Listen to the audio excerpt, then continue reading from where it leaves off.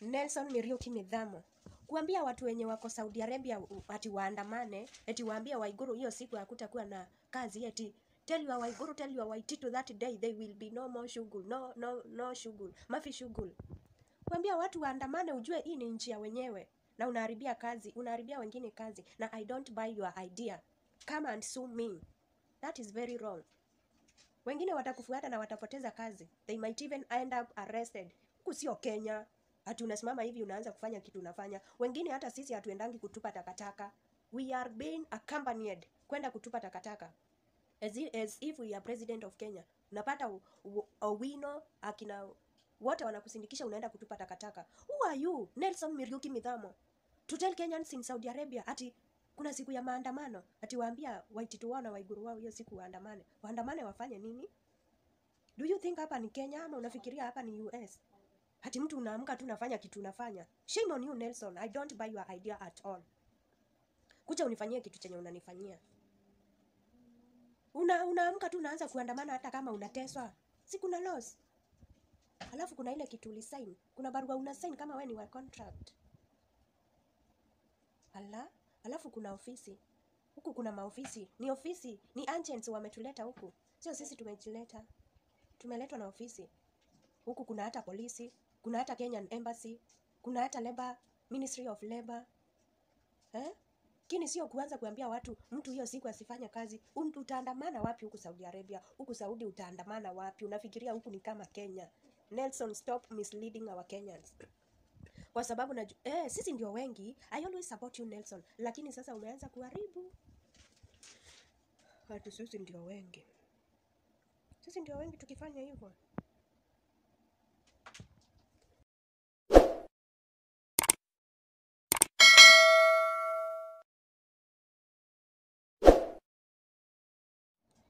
Kwa hivyo Nelson, what I can tell you is to let whoever is not interested with Saudi Arabia job arudi kwa ofisi, aseme anataka kubadilisha nyumba ama anataka kurudi Kenya.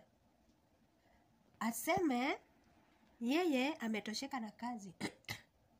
There is always a probation period. Inakuanga ya 3 months. Kama you are not even comfortable with that house, you can change the house even if it is 10 times within that probation period.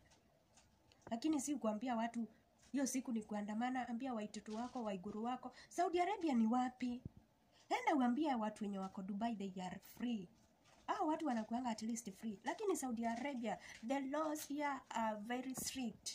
Nelson. Mtu akiwa na haja, mtu akiwa na shida yoyote, wacha aende kwa ofisi. Lakini sio uambie mtu ati aanze kustrike, aanze maandamano. Nelson, watu people are going through a lot here in Saudi Arabia. Watu wanateseka sana.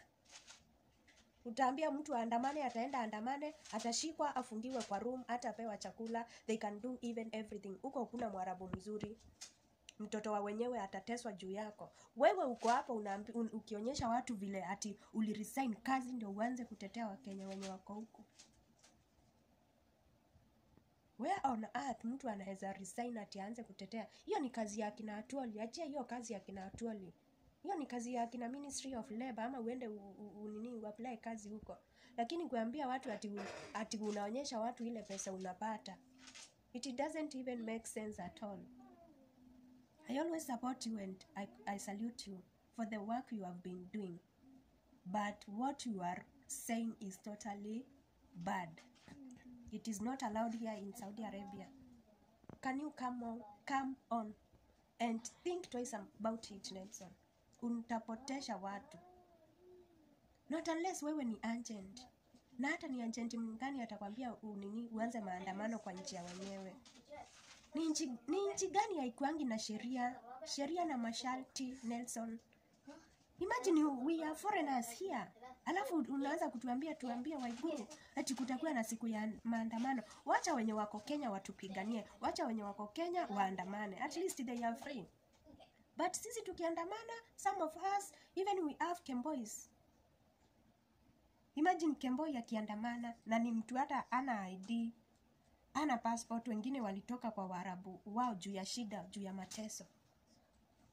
Who does that on this planet Earth? Nelson. Stop misleading our Kenyans. Wengine tulikuja hapa kutafutia familia yetu. Wengine hata tunasomesha. You have been watu huku hata kuna Mwarabu anachapa Mkenya. Kuna hata Wakenya nilisikia wanaitwa madalala, wanachapa Wakenya wengine. Au madalala wanauza Wakenya wengine. So many dirty things are going on here. Hapa ni kuomba. Kuomba tu. Mwarabu wako unamnyamazisha na maombi, unamnyamazisha na Bible verse. Ukitafuta uso wa Mungu na yeye hata kuonekania. Si kuambiwa na mtu anza kuandamana na ni kwa nchi ya wenyewe. Enda kwenu Kenya ukaandamane huko guys. Don't listen to what Nelson is telling you. Pray. I always tell my friends to push. Push, push, push. Pray until something happens. Mungu ujibu maombi. Lakini sio kuandamana kwa nchi ya wenyewe. Mungu anakupitisha hayo majaribu ndo uanze kumtafuta. Tulikuja huku kutafuta, hatukukuja huku kuchokozana. Tulikuja huku kutafutia watoto wetu, familia yetu, hatukukuja huku kukufa. In fact, we need even an emergency flight. Ni watu wangapi wanakufia Saudi Arabia wakiwa wagonjwa? Wewe ukipeleka mtoto wako hospitali, saa hii hebu niongee na maagent kidogo.